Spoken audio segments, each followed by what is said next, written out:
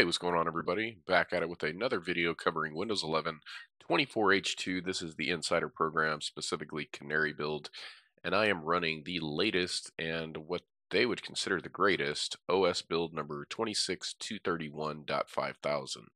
This is available right now if you are in the Canary channel of the Insider program. I believe it's also available on the dev channel, so if you're interested in getting that, go ahead and check it out. And if you're not an insider, you can always download these ISOs directly. I'll provide a link to the 11forum.com URL that I'm using for some of this reference information. They also have the ISO available there, and then they give you a link out to UUP dump as well if you'd rather get it from there. But again, if you're in the insider program, just check for updates. Make sure you have it set to where you receive the latest updates as soon as they're available, and you should be able to upgrade your Insider program PC or VM to the latest build, again 26230 or yeah 26231. Now I'm going to start this off just by prefacing that there are a few of these features that they've noted here that I'm not seeing for whatever reason.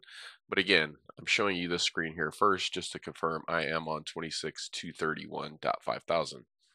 Um, so before we jump into what's new and what's been fixed and the known issues, one thing of note here, guys, is that in the Insider program, there are three different channels. So you can be in the Canary channel, the Dev channel, and the Release channel. So in the Release channel right now, 24H2 is now there. So that tells us that that's a pretty good indicator anyway that 24H2 is ready to go to manufacturers. So that's probably going to be the RTM version that's in the releases. If not, then it's going to be really soon after that. So what does that mean? That means new PCs very soon are going to start shipping with 24H2 installed. That's going to be like your Dells, all your OEM manufacturers, your Lenovo's, your HPs, so on and so forth.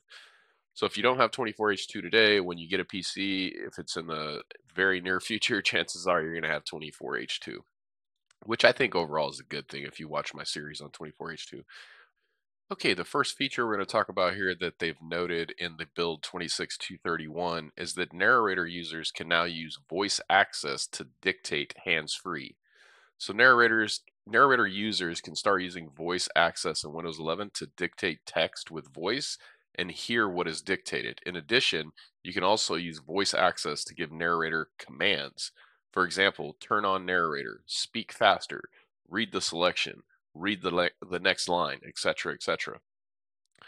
They give you a way or a little help here on knowing the entire list of commands supported with voice access. They tell you where to go to view all those commands. And then they give you a little summary of what will work so you can start and set up voice access, which includes downloading a speech model, read a list of voice access commands and narrator commands from the voice access help menu, change the voice access microphone state, dictating text with voice and hearing back what was dictated. So if you have a disability where it's hard for you to maybe interact with a keyboard and type, or maybe you don't see so well, this would be a very good feature. Another noteworthy thing here, guys, besides them giving you a list, I think there's like 10 ways you can start this up or have it auto start. Another great thing is that the auto restart is now enabled for voice access and new voice access command for Windows search. So think about that for a second. If you have a disability where you really rely on this accessibility feature, voice access and narrator, if it crashes on you, it's going to leave you in a tough, tricky situation for some people. So now this will auto restart if there's a crash in that service. So that's very helpful. I'm not going to go into that. If I turn on narrator, I'm going to have a whole bunch of, I'm sure if you've ever used narrator, again, if you need it, it's great. But for me, it can be a little bit annoying. Okay, so the next thing we're going to look at here, guys, changes and improvements to Windows Share.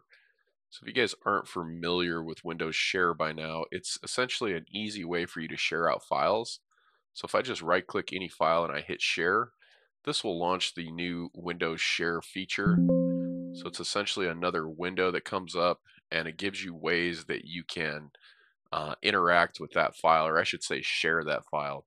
So if you have any nearby devices, like another Windows PC, um, you could tell someone, hey, turn that on, and it's almost like the equivalent of an AirDrop, right? Different, but similar. You could share that file easily like that. My computer or this VM, I have my Gmail account associated with it, so it comes right up. That's pretty cool. It's built in as a default. And then you can share using other apps. They have the common ones listed here, or you could hit all apps and this will give you another list. But what's new in this one, in this build, is you now have this little copy button, which I thought was pretty cool. So if I want to share that, I can just I can just click the copy button and now that's on my clipboard. So I like that feature. I'm going to give that a thumbs up. I think this is more helpful than the QR code that they rolled out to where you could have a QR code. I guess both of them would be cool, but I feel like I'd use the copy to the clipboard a little more than I would with the QR option there. So yeah, let me know what you guys think. Are you using the Windows Share feature? If so, what do you think about the new copy feature? All right, this update also made a change to the visuals for the rename this PC and change date and time dialogues to match the Windows 11 visuals that began rolling out in build 26217. Should now be available to everyone in the Canary channel. So that's another thing to note here, guys, is that sometimes they list these new features and not everyone gets them when you get this build. So they kind of roll them out. It's hit or miss for some people. I think they're looking for feedback before they start rolling all of these features out to everyone. So that's just something to keep in mind there, guys. So if we look at the rename this PC,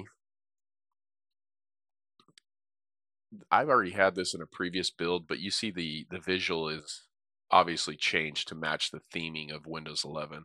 So that's cool. Not a huge deal, but it is, I think it's nice that it matches the rest of the layout. If you're gonna do it, just full send commit. You don't want two different themes going. All right, so not new to me, but it may be new to you if you've got 26 231.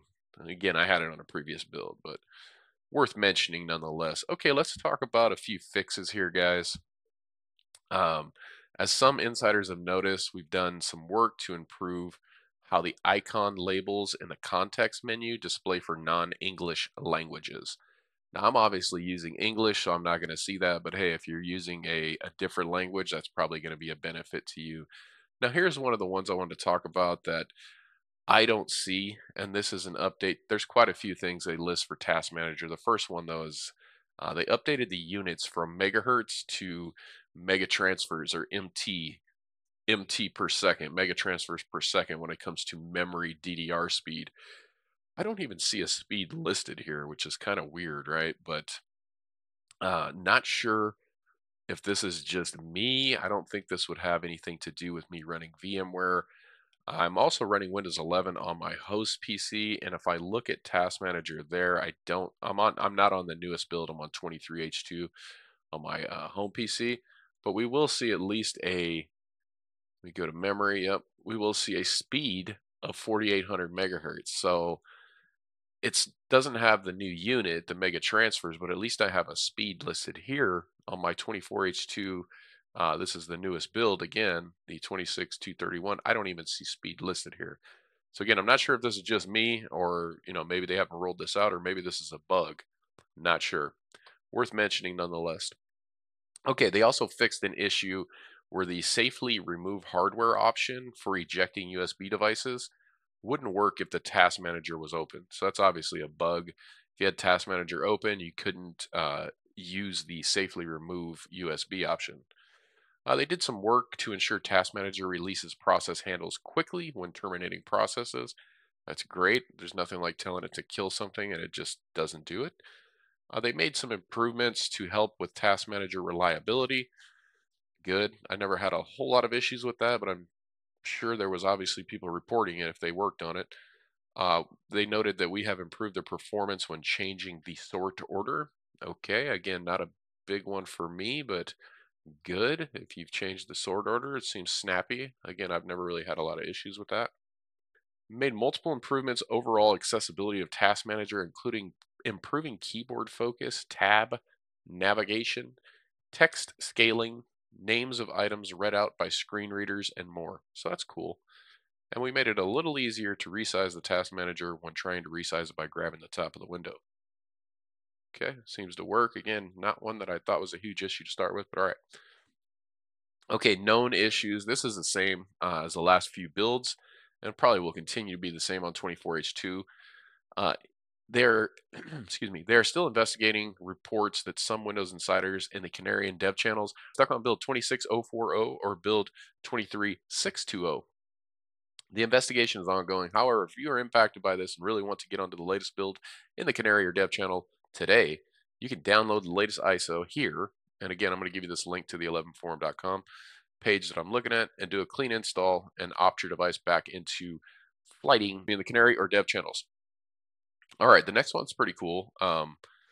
However, I don't have this feature either for some reason, so I'm going to show it to you guys what I'm talking about, and we'll just talk through it since I don't actually have it, but it's in the snipping tool. So if you guys are on this latest build, let me know if you have these features that I'm not seeing. All right, so here's the new feature. Well, we're going to talk about the new feature, which is screen record. So if we record the screen, I'm going to click on it, and we're going to say new. We'll just do a little spot here. We'll say start. We're just going to let it run for a couple. Well, let it run for a couple seconds. 1, 2, 3, and I just hit escape to stop it. Okay, that new feature they talk about is actually the automatic saving of your screen recordings, just like the automatic saving of your screen captures. Now it's supposed to be automatic saving of your screen recordings. So there should be an option here, according to their documentation and the pictures, to turn that off if you wanted to. But as you see, under screen recording, I don't have an option for that. I have an option to include the microphone input, and I have an option to include the system audio input. Their documentation shows a third option here that says automatically save. All right, well, I have one here. No, I don't. I'm sorry, I lied. Yeah, I do. Automatically save screenshots for the images. So this is on already. However, there is not an option here. So again, I'm on the latest build. I showed you that, but I'm not seeing some of these options they're mentioning. So my best guess would be that they didn't roll this out globally. It's kind of sprinkled throughout the dev and Canary channels, and then maybe they're looking for feedback. All right, but anyway, if you do have that, by default, it would be under videos, and then it would be under, I don't know if it's going to be captures or screen recording, but either way, you should have a folder here, and then those would be automatically saved. And if you did want to turn it off, if you do have the feature that is, you would come down here. Oh, sorry, let me back up a step. You would go to your snipping tool, just in case you missed that. You go to your little three buttons here for settings, click on settings, and then you scroll down to where you see screen recording, and there would be an option very similar to this one, automatically save screenshots. It should say automatically save screen recordings, and you can turn that off or on. Still waiting on that one, Microsoft. Not sure what happened. Okay, so what else do we got here, guys? I think that's just about going to wrap it up for what they've listed. They do have just some reminders for Windows Insiders in the Canary channel. Um, it's just disclaimers more than anything. It's not new features. I'll let you guys read through that on your own time. Again, I'm going to provide you this link, and this link also has the links for the different versions of the ISOs over on UUP Dump. So they do have a 64-bit ISO, obviously, which is what everyone's mainly using, and then they have an ARM 64 ISO.